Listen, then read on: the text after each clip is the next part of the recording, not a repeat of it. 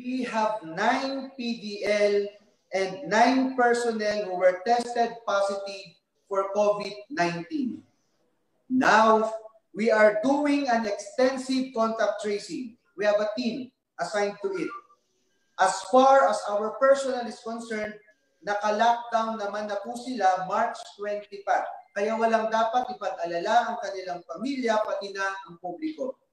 Since we are already observing reverse isolation for PDL manifesting COVID-19-like symptoms, meaning basta may cough, fever, colds, yung ating mga elderlies, or kung meron kang pre-medical conditions, naka-isolate na sila.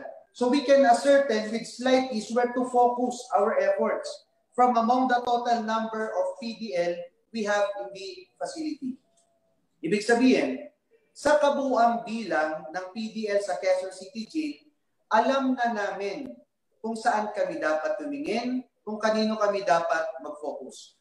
With the situation at hand, the BJMP continues to test concerned PDL through the help of the local health department of Quezon City and the Department of Health. The Chief BJMP, Jail Director Alan Iral, directed to continue the conduct of extensive contact tracing to detect from among our PDL who are possible carriers and isolate them to our quarantine facility where they will be treated, except those with severe symptoms, which is better to be managed in a hospital. We will continue caring for the infected PDL until they fully recovered and fit enough to be reintegrated back to their respective cells. In fact, we already expanded the conduct of telemedicine, a technology-supported medical consultation, and we will continue to implement telepsychology to help address the stress, tensions, and other mental health concerns of our PDL and personnel in the said facility. We will continue implementing precautionary measures to prevent the spread of infection. On the other hand, to our colleagues, I know how difficult this time is for everyone. Thank you. Thank you for your efforts. Hindi madali ang ginagawa ninyo para bantayan ang ating mga pasilidad. Mabigat ang responsibilidad na nakaatang sa inyong balikat ngayon. Ganun pa man, buo ang aming tiwala sa inyong kakayanan at magagawa upang protektahan ng ating mga PDL ang ating mga pasilidad.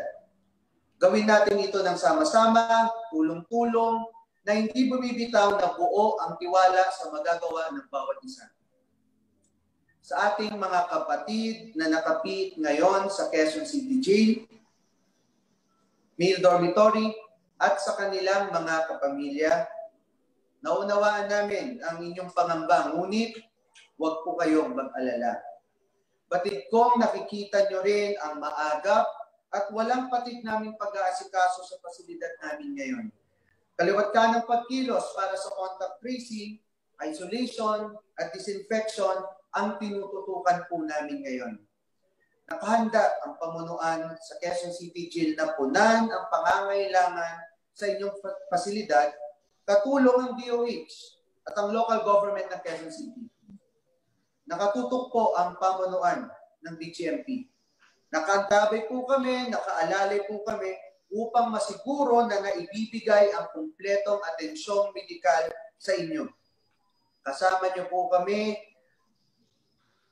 hanggang sa lubusan yung paggaling, lalo na po ng mga naapektuhan, hanggang sa talunin natin at patapos ang virus na ito. Ngayong umaga, bumisita ang DOH-NCR sa Quezon City Jail Dormitory upang tumulong na rin sa pag-aasikaso, habang tuloy-tuloy pa rin ang isasagawang disinfection sa ating pasilidad.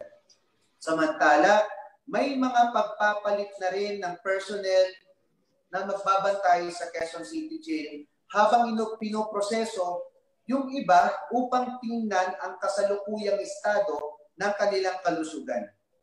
Sa ating mga kababayan, nananatili pa rin matatag ang BJMP sa hamon ito. Hindi po kami bibitaw, babantay po kami. Lalaban po kami at patuloy na lalaban upang protektahan ang mga bilanggo na nasa aming pangangalaga. Maraming salamat po.